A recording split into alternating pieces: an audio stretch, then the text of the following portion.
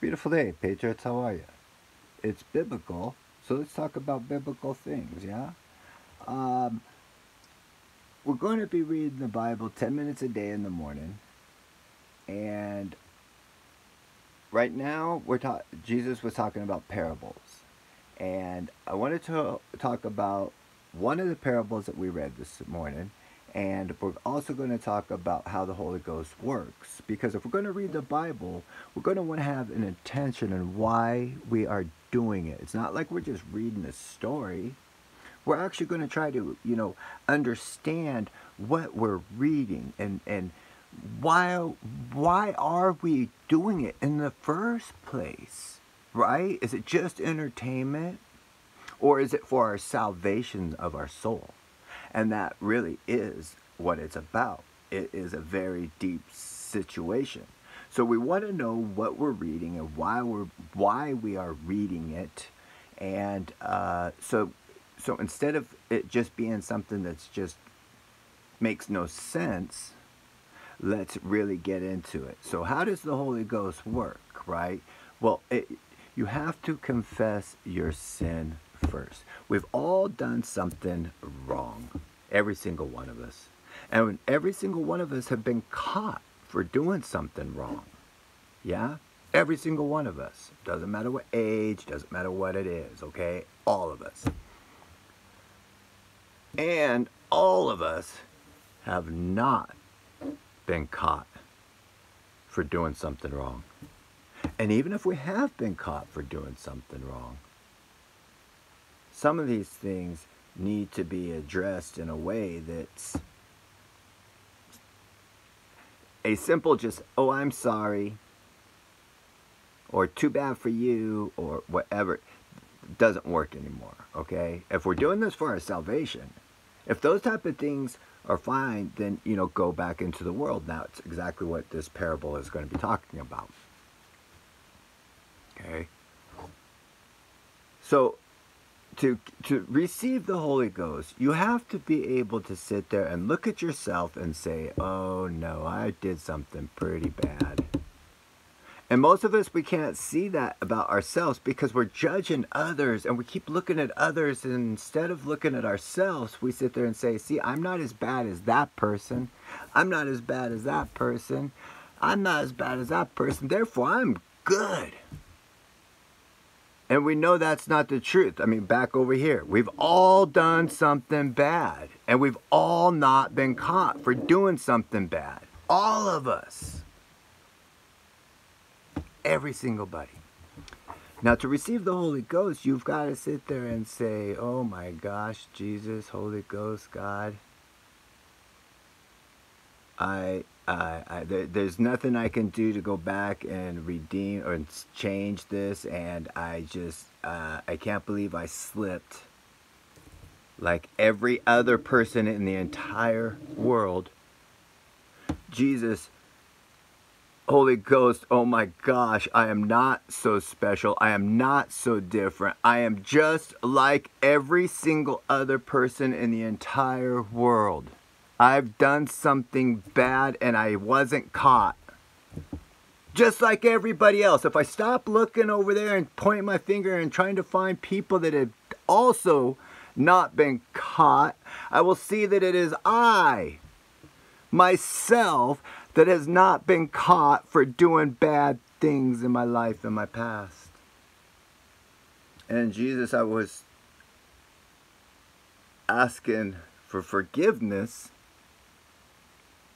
for this to somehow or another be fixed, redeemable, or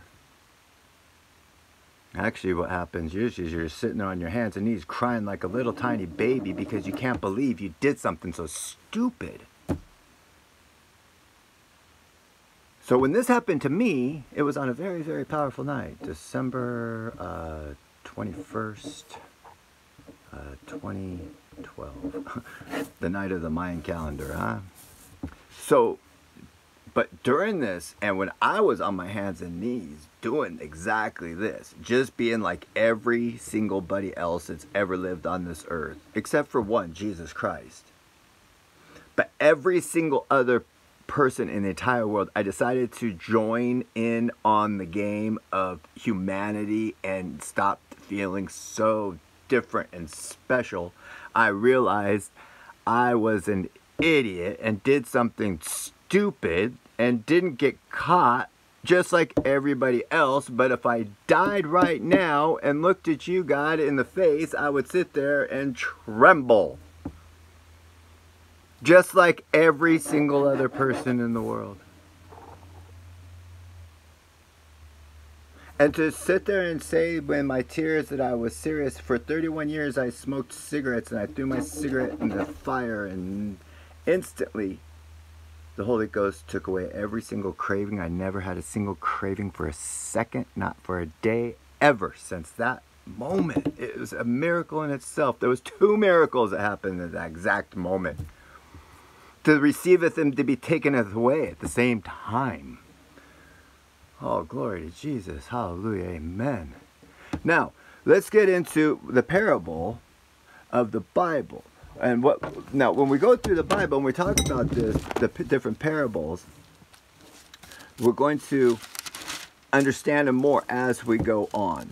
The first 4 books, Matthew, Mark, Luke, and John, are the same basic scenario of just a different viewpoint. So you're going to hear these parables and the story 4 books in a row, but just a bit different. So everything will really start to click. Now I want to talk about the one parable that we were talking about this morning, because it's pretty hard sometimes when it says, when an unclean spirit is gone out of a man, he walketh through dry places, seeking rest, and findeth none. Now, when you get the Holy Ghost and you receive it, now, granted, I have no cigarette, no nicotine, and no addiction whatsoever. That was taken away.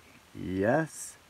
Now, when I received the Holy Ghost, now you go out into the world, and when you walk and you see that there's just, oh my gosh, all this sin and iniquity that just plagues this world, there is no rest. You can't go and just all of a sudden just live like you did before the day and moment of crying on your knees and receiving the Holy Ghost. The jokes aren't as funny anymore. The games aren't as funny anymore. The lack of uncaring is unacceptable anymore. Okay, I mean, so there's just a new world in yourself, and when you go forward into the world, you can't find any rest. Because all you see is this now, that just like everybody is in, and you don't see it when you're in your own individual world looking and pointing at other people saying how bad they are to prove how good you are. Right? Are you guys with me so far? So now, when I've gone out into the world and received this and go and see and look and see and get no rest, if I come, okay, so we read on. And he finds, seeking rest, and findeth none. Then he saith, I will return into my house from which I had come out. And when he had come out, he findeth empty and swept and garnished. And then he goeth and taketh with himself 7 other spirits more wicked than himself, and they enter in and dwell there.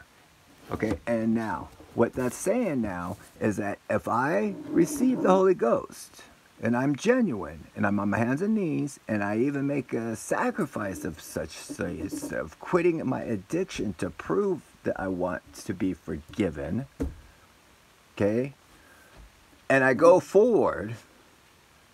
And then I realized that, oh my gosh, man, it was much easier. Look at everybody else is laughing and joking, and even though you can't go back, but if you do go back and pick up that cigarette, if I go back and pick up that cigarette, it won't be the addiction of just the tobacco and nicotine.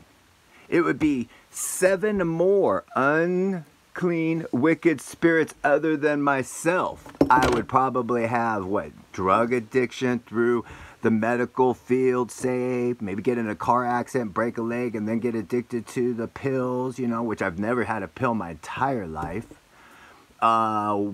Pick up alcohol again.